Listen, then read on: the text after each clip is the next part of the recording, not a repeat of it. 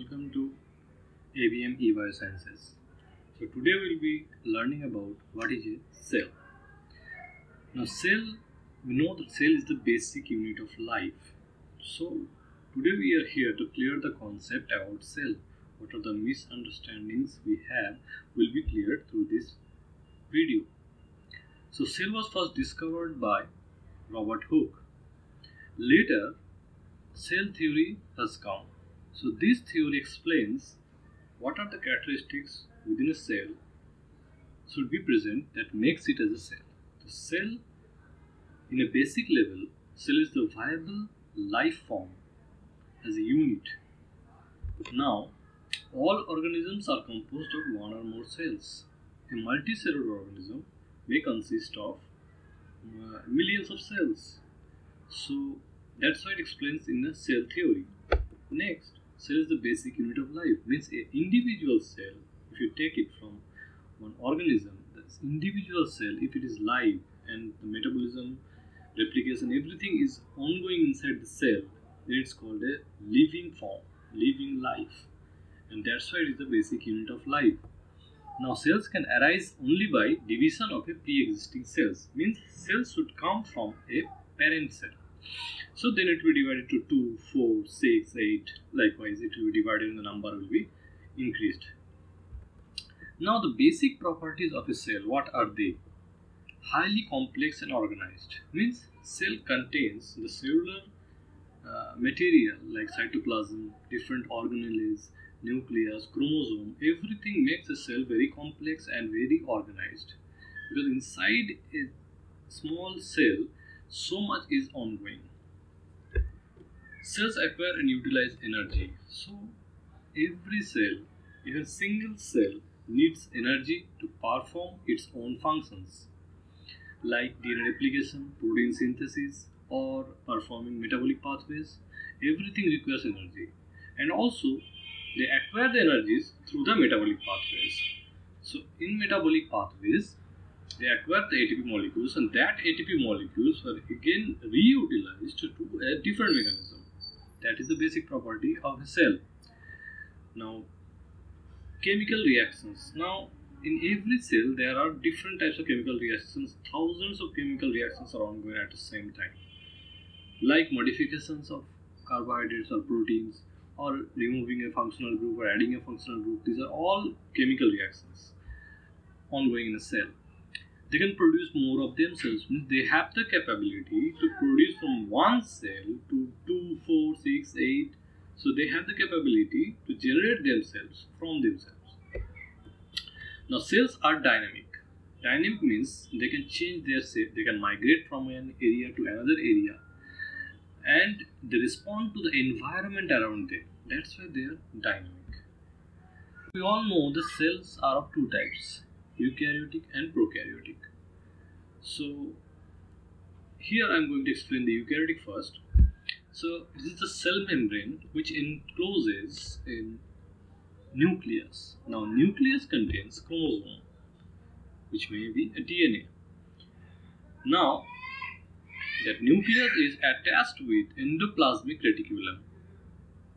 Endoplasmic reticulum is a site where protein is synthesized. Now when ribosome is attached to endoplasmic reticulum, that time it is called rough endoplasmic reticulum.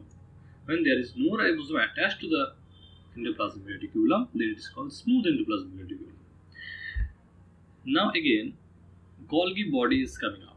So Golgi body is the site where the proteins are targeted. Means Golgi body can send their proteins to the particular site where they should remain.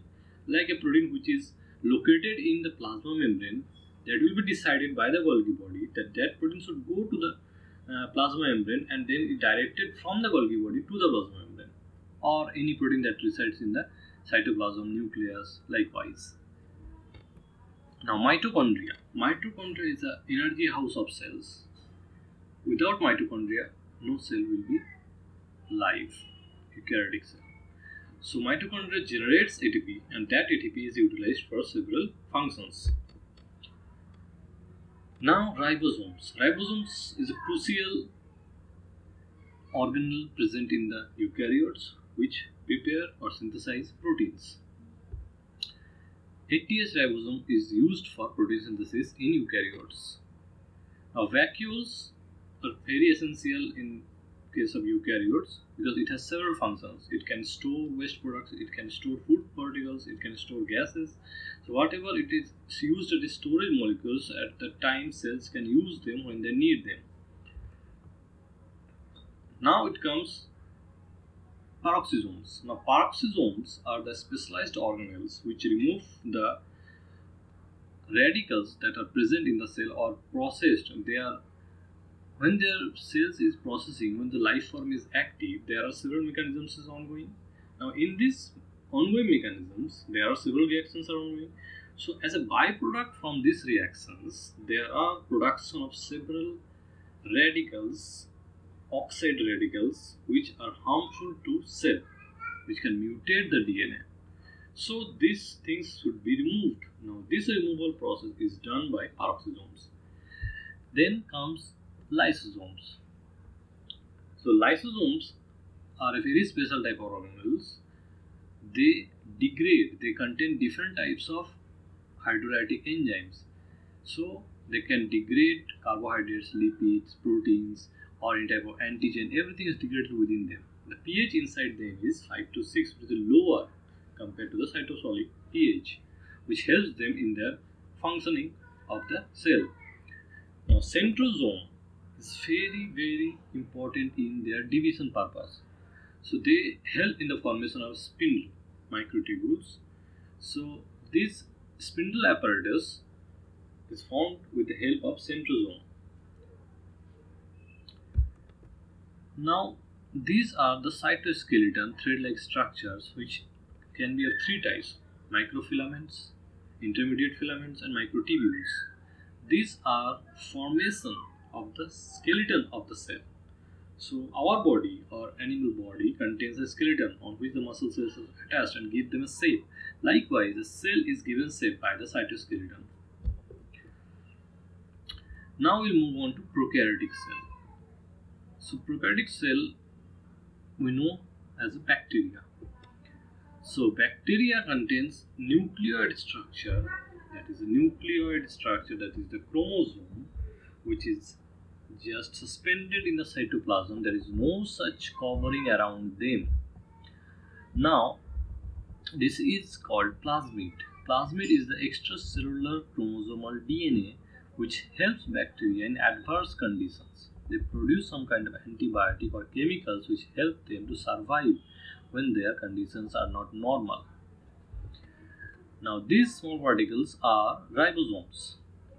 They produce proteins, they synthesize proteins. Now these small appendages around the edge of the bacterial cell are called pili. So pili is helping them in asexual reproduction process like conjugation. Through conjugation, they can transfer their genetic material from one cell to another cell, which helps them to evolve or recombine. These terms which I am saying now will be explained in my later lectures, which I will be posting in this video. So now this flagella is the apparatus which is present in the bacterial cells which helps them to movement. So they can move from one place to another place with the help of flagella. They rotate the flagella either counterclockwise or clockwise to move forward or move aside like this. So that's how you know now the difference between eukaryotic and prokaryotic cells. So here you clearly identify that these organelles here are membrane bound, well separated, chromosome is well separated, there is endoplasmic reticulum, everything is there, but here you cannot see these organelles except ribosome. So this is suspended in the cytoplasm. So there is a huge difference in the eukaryotic and prokaryotic cells. Now the features which are held common by these two types of cells. The both type of cells contain some of the features similar to each other. Like the plasma membrane of similar constructions, both of the plasma membranes are consist of phospholipid bilayer. Though the integral membrane proteins or peripheral membrane protein composition may differ, but the basic plasma membrane structure is same. Now, genetic information encoded in DNA using identical genetic codes. What do you mean by identical genetic code? Identical genetic code is A, T, G, and C. So, adenine, thymine, guanine, and cytosine. These are the basic genetic code which is used to encode a DNA. Now, shared metabolic pathways, glycolysis and TCA cycle. Glycolysis and TCA cycle is a basic cycle, is a basic metabolic pathways which is present in a live cell, and this is same in both the cases. Now, ATP is the chemical energy used for different purposes in both the cell, and both the cells produce that and utilize that. But in case of prokaryotes, it is present in plasma membrane, and in eukaryotes, it is present in a mitochondrial membrane, which is produced in the mitochondria. Photosynthesis. Not all bacteria are capable of photosynthesis, but the cyanobacteria, which is highly capable of photosynthesis, which is the elements which are used in this photosynthesis are highly comparable to green plants. That's why I have given the same age over one another. Now, similar mechanism for synthesizing and inserting membrane proteins are also similar. Proteasomal structures means destruction of proteins is done in both the cases of eukaryotes, and here the archaebacteria. Archaebacteria is separate from normal bacteria, which I'll be explaining later. Now, what are the difference between these two types of eukaryote and prokaryotic cells? What is not present from one to another? That is nuclear envelope containing complex structure, which is not present in the prokaryotes. DNA associated protein. What are DNA associated protein? These are histone molecules which are present in or associated with the DNA and helps them to compact size within a dot-like structure in a cell. So, a huge amount of DNA is just compacted into a dot-like structure with the help of these associated proteins called histone proteins, which are not present in prokaryotes. Complex membranous cytoplasmic organelles like endoplasmic reticulum, Golgi complex, lysosomes, endosomes, peroxisomes, and glyoxysomes. So these are the organelles which are well separated with membrane bound, which is not present in case of prokaryotes. Specialized cytoplasmic organelles for aerobic respiration like mitochondria is present in every cell, and in case of for photosynthesis, plant cells contain chloroplast. The complex cytoskeleton system act microfilaments, intermediate filaments, and microtubules associated with motor proteins. Plants contain cellulose in their cell walls, whereas the prokaryotes contain different types of proteins in their cell walls, which I will explain later. Ability to ingest fluid or particulate material, that is divided in endocytosis and phagocytosis, is a very efficient mechanism for eukaryotic cells to ingest something from the environment that is not present in case of prokaryotes. So I already told that microtubule containing mitotic spindle that is helpful in cell division is not possible in case of prokaryotes. The presence of 2 copies of gene per cell is very diploid, or likewise you know that humans are 2N, that is diploid organisms. Why they are diploid? Because every gene is present in 2 copies. These are called alleles.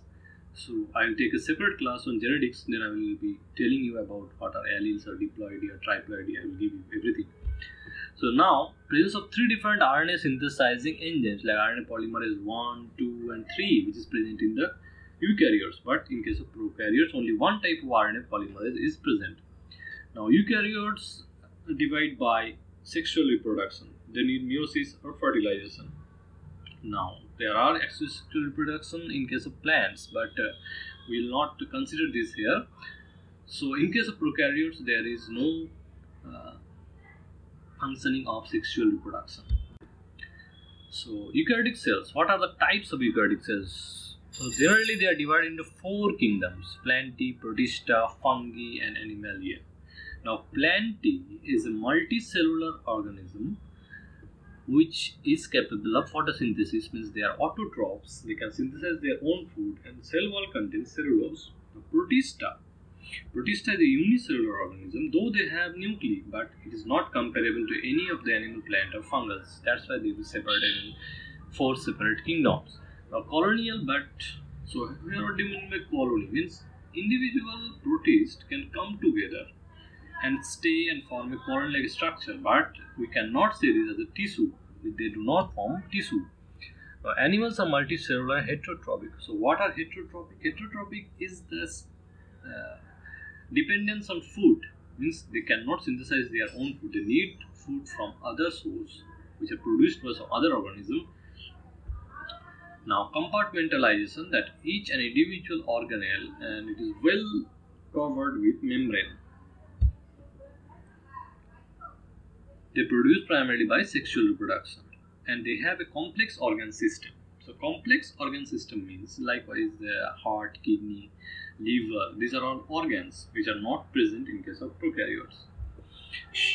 Now fungi is a heterotroph, same as animalia. They do not synthesize their own food. They depend on some other kind of food. Some species grow as unicellular, but most of them are multicellular. The fungal cell wall is composed of glucans and chitin, which are specific to fungi. It is not generally present in other 4 kingdoms.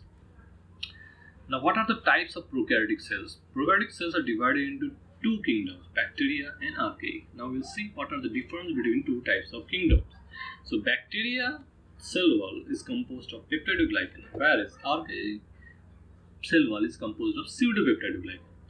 So the composition of peptidoglycan and pseudopeptidoglycan I will explain in my later lectures, which I will be delivering here on my channel. Now, metabolism includes photosynthesis and different types of respiration, fermentation, autotrophy. But in case of archaea, they mostly depend on methanogenesis, which is specific to archaea. Means bacteria cannot show this property. Unique translation and transcription mechanism is followed in case of bacteria, whereas the archaea translation and transcription mechanism is similar to eukaryotes. That's why they're more closer to eukaryotes.